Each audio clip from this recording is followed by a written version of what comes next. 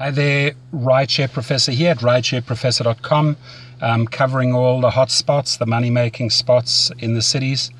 We're talking about El Paso. The Pass, P-A-S-S as it's called, is a very popular stop for weekday travel into ELP. So take that into consideration. Share your feedback. What do you think of the Pass? Was it good? Was it bad for you?